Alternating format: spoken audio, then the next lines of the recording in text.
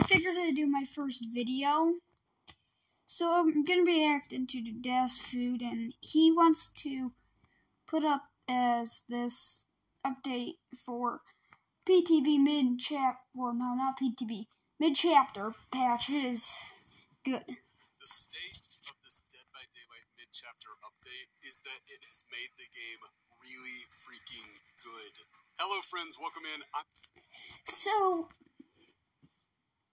I can kind of get it. I'm dasfood, and today I want to walk through all of the changes made in the latest mid-chapter and talk about why the game feels so good to play now, so healthy, and why I am actually having a lot of fun. I felt like this was going to make the whole game die. With the game in this moment. Now, I had said back when we first talked about this coming, mid-chapter, I had said, hey, here are my thoughts on it. They're generally positive. A couple of things I'm worried about. But what I have to give behavior credit on is, generally speaking, they listened, and I'm going to go through this.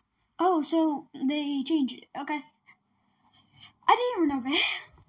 I'm going to go through these. I'm going to talk about what I have noticed. I'll try to have some background footage to, show you that I have been doing these things. Because what I generally tried to do is I started doing things like burning the Azeroth map offerings and all that stuff on the rework. They got changed. Azeroth is more, Azeroth has car loops, now has spaces, and Woodwatch has been more rebalanced. I tried using the perks that have been reworked. So far, so good. So far, I am really loving it. The only one I don't like, I really don't like, is called Brian, because I feel like they took the nerf too far. Redder had it 175 at tier 3, or 50 at tier 2, 125 at tier 1. That's all I'm saying. And now it's pretty much overturned. A lot of these changes. And I think I'll start with the maps. And I'll say that it's a limited sample size. I realize that it's a limited sample size, but both Blood Lodge and Gas Heaven feel much better than before. Yes. Now, and also, as a killer main myself, and a survivor main, mostly survivor though, I do have to say something here. It helped me because I have a hard time hearing tear radiuses. I want to bring this up as a really hard, really pointless. I meant the really pointless part about it. Well, what he's not talking about I don't have that good hearing for it, so the visual heartbeats will help. I'm just completely off topic, but also the healing nerf and this just nerf. If there is one area that I have always been actually kind of negative, and also even when I'm playing killer, the buses. One area that I say they don't know what they're doing, and they really never have, it's map design. So for me to come out and say that these maps feel good, it's unreal. It's yes. Behavior never had a good history of map designs, to me. Unreal, because they have been on such a consistent. Because it's either they look good, but they're so happy to play on. You don't like to play on them, like RPD, Midwich. But then there's the ones that you like Cold Tower, that just don't look good. Break up L's with the maps. I mean, really bad stuff. Garden of Joy, terrible, broken, bad, Rose, the Borgo, bad, Eerie, you have Haddonfield, old one especially. You have RPD, the game, large. Those are just the name of a lot of people hate the filter that they put over it. Red Forest rework, somehow worse than it was before. I think I'm just going to have to make a rant video on that at some point, because I don't know how that's possible. I don't know how you took debatably the worst map and made it worse, but they did it. But then they did this. They reworked Blood Lodge and Gas Heaven, and honestly, I like it. I think it's good. I think the reworks are solid.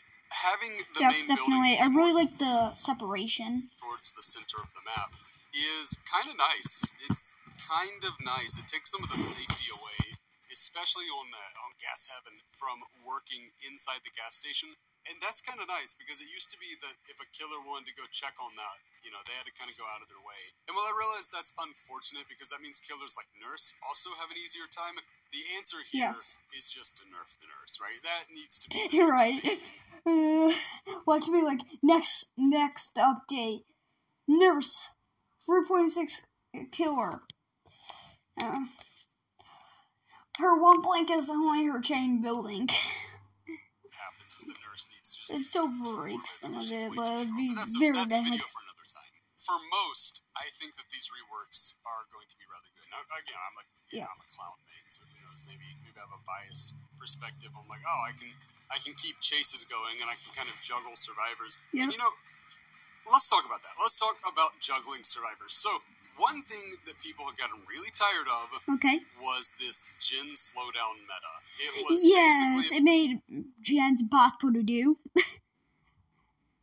And there's also the Gen Rush meta, what Survivors came up with, and then Killer came up after to combat it, where all gens, it was either no gens get done at all until 2 hours, because all 2 hours is like the map end trial, or it's just all gens get done and exit gates are open in 3 minutes. Meta where they were going to do everything they could to make sure that you did not pop gens. Yes. And it was more about protecting the gens than actually getting in a chase. And what it led to was a lot of 3-gen scenarios. And I don't know that there's anyone out there who looks at the 3-gen scenarios and says, yep, that's fun.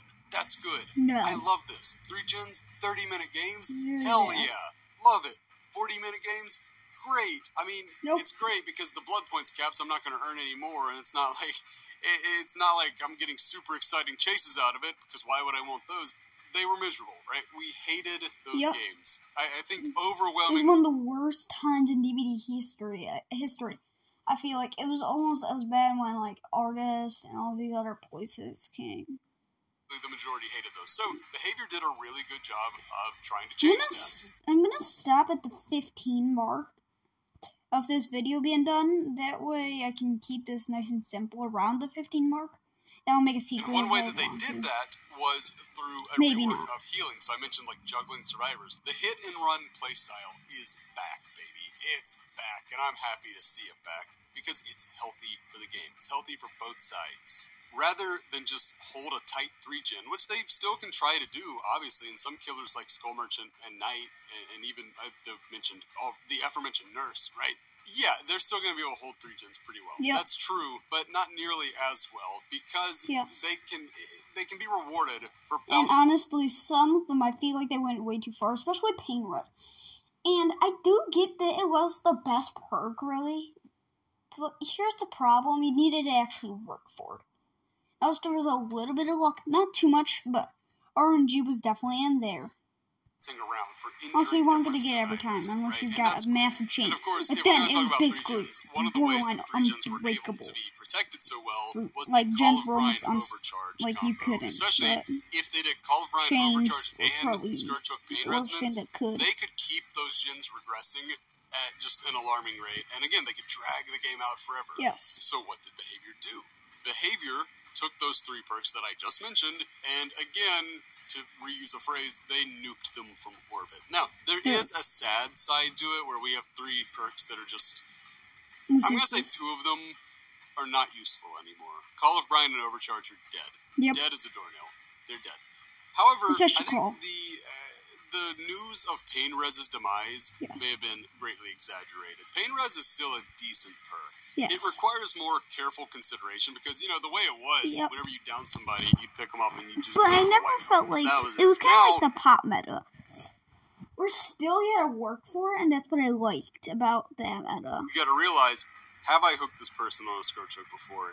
And is it a good time to use the Scourge Hook? Which, generally speaking, I just kind of go for it. I don't have that kind of planning, but I think good players are going to get a lot more value out of it now. And I think that's a very healthy design philosophy. I think it's healthy to make it to where good players get rewarded for playing well. I think that's natural. So, really good changes all around there.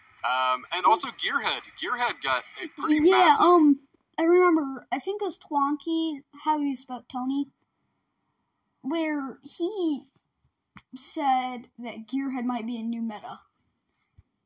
especially for and I someone gotta like say, Unreal. I only used Gearhead for one game, but I loved it. I love having this information on where the survivors are. Yes, and again, you do need you great get skill this checks. information by playing the game. You hit a survivor, checks, and then the next time somebody's hitting a good to skill do. check, you're gonna know, generally speaking, where they are. Of course, you have to balance that with the chase that you're in, but again, it gives you that ability to juggle a little bit. To hit one, see somebody else on a gen and say, hey, well, if I leave the person I just hit, they'll probably go heal, and I can go attack this person on the generator. That's kind of 2 birds with 1 stone. Good stuff. Hey. I'm going to stop this at 14 minutes, actually, depending on... Or I want to cap out 15 Gives the minutes, survivor please. who's been injured the chance to make a decision. Do you waste the time healing, or do you go work on a gen, especially if you have, a perk that's going to help you because you're injured? If you guys do want to see something, I would, actually. And I'm kind of considering this. Actually, I will. I'm kind of thinking about making a second channel for Roblox stuff. That way I can get a kid audience, too. Therefore, I can have other people watching it. So, yeah.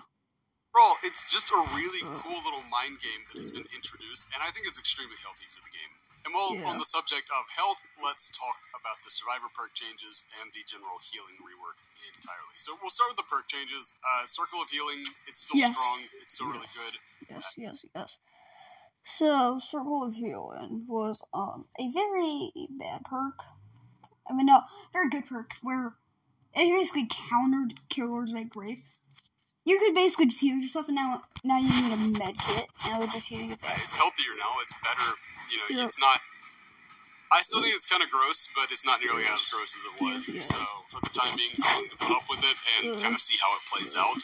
Overzealous, it got a buff. Nothing major. It's still a decent, but not great perk. So, nothing too major there. But there's the potential to get more value out of it. So, I do like that. And then there's Dead Hard, which, my goodness, I've played probably like 15 killer games or so, and if I've seen a Dead Hard, they didn't use it. So I gotta say, I love this new sprint burst meta.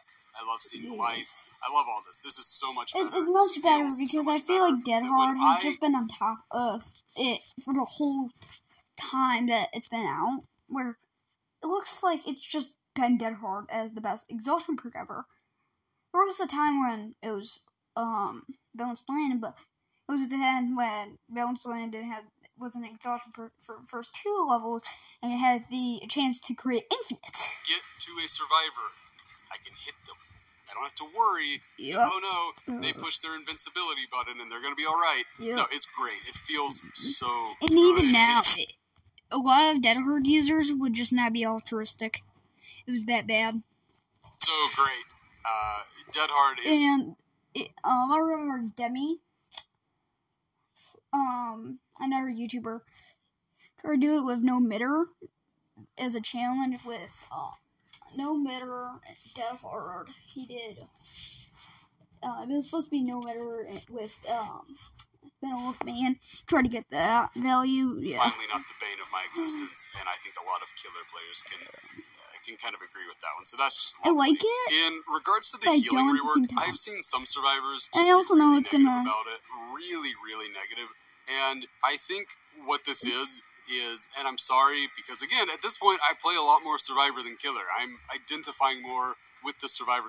I also remember, I feel like a lot of Dead Hard users are mad because they took so much time to go into that perk. Side of the aisle, but y'all, I gotta be honest, some of y'all are whining about this, and it's just ridiculous, because no, you shouldn't have had med kits where you could heal yourself fully 2 to 3 times depending on the add-ons and perks. No, you shouldn't have been able to get self-heals that only took you 8 seconds. That's ridiculous. No, you shouldn't be able to just pop the the syringe and keep a chase going like it's nothing. It's ridiculous. Medkits were gross, and at this point, they're still solid, right? You still get to give your... You guys want me to? Because I remember I did see some video for TikTok. I saw a TikTok where it was that, basically. It was disgusting. Another health state. It's not that it's gone. It's just that it's weaker. And I think that is so profoundly healthy for the game. I cannot believe the amount of people... I saw some people saying, Okay, I am tired of this. So, bye.